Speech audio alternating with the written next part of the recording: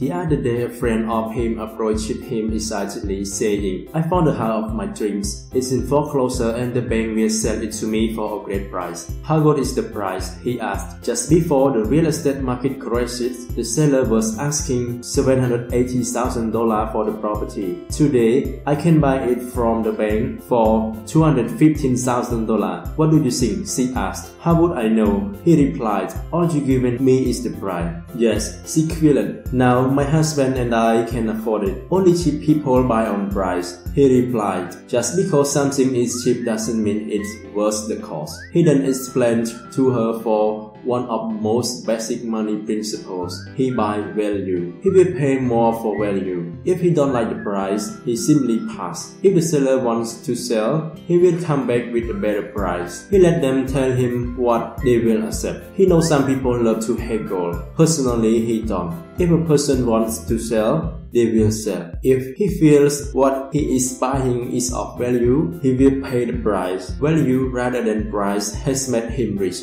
Again, his advice, his friend sought financing for her dream home. Fortunately, the bank turned her down. The house was on a busy street in a deteriorating neighborhood. The high school 4 blocks away was one of the most dangerous schools in the city. Her son and daughter would either have to go to private school or take karate lessons. She is now looking for a cheaper house to buy and has asked her father, who is retired, for help with the down payment. If her past is a crystal ball to her future, she will likely always be cheap and poor, even though she is a good, kind, educated, hard-working person. What's follow are some thoughts on why his friend will probably never get ahead financially, especially in this market. She and her husband have college degrees but zero financial education. Even worse, neither plans to attend any investment classes. Choosing to remain financially uneducated has caused them to miss out on the greatest bull and bear markets in history. As his rich dad often said, "What you don't know keeps you poor." The reason number 1 is zero financial education. In the world of money and investing, you must learn to control your emotion. When you think about it, 3 of our biggest financial decisions in life are made at times of peak emotional excitement. Deciding to get married, buying a home,